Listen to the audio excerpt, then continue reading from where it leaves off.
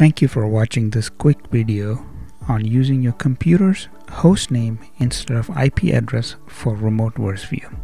Remote VerseVIEW feature can be used for controlling presentation via your phone or other device on the network.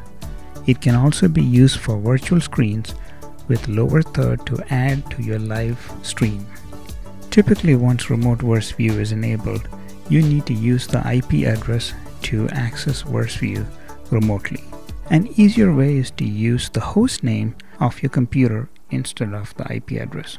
On your Windows 10 computer, type the word About on the lower left search box. This will open the computer's About screen and show you the device name.